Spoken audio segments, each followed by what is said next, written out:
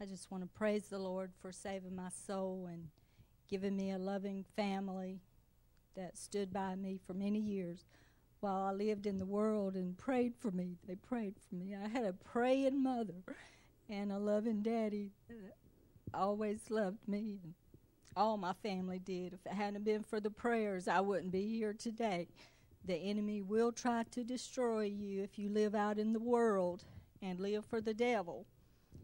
But God called me out one night in 1985, and I praise him and thank him for that. He said to seek ye first the kingdom of God, and he would add all things unto you. And he has blessed me ever since I've been serving him. He blesses me daily, and I want to thank God and praise him for the things that he does for me, for healing my body and for healing my family. I just thank him for that.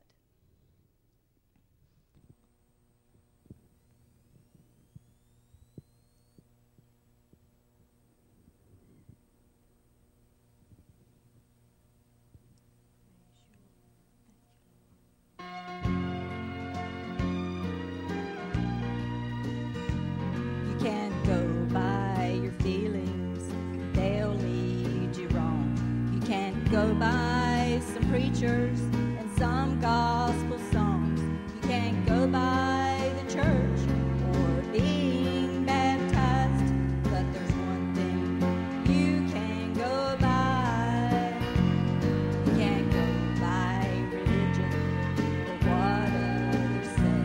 You can't go by the prayers you said on the road. You can't go by your good living, 'cause one day you'll die. But there's one thing you can go by.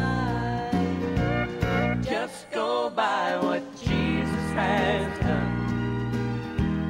Just go by your faith in the Son. Just go by the old rugged cross. Just go by his blood paid the cost. And whenever you're doubting that victory's been won, just go by what Jesus has done.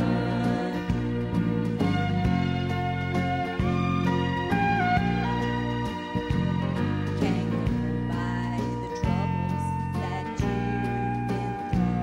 You can't go by the memories of the good deeds you do. You can't go by your money or the blessings of life.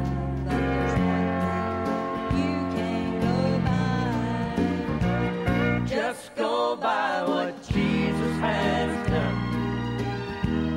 Just go by your faith in the Son.